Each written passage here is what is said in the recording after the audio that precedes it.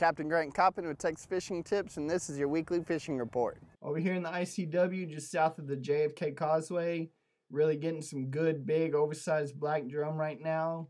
Sea lice, crab, and big shrimp are working good. Also, seeing lots of shrimp moving right now, catching some of those trout. The tides come up. You're going to see these tide runners getting in here more and more with the high tide. Get up in here, work the ICW, the edge, and catch plenty of fish. Over here just south of Pure Oil on this east drop-off, been finding some good trout in here.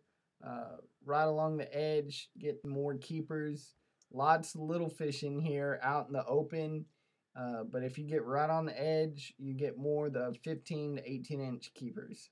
Over here in Las Corrales, this little back lake here, it's got a lot of black drum in it. Also, right down the shoreline here, been catching lots of black drum around the rocks.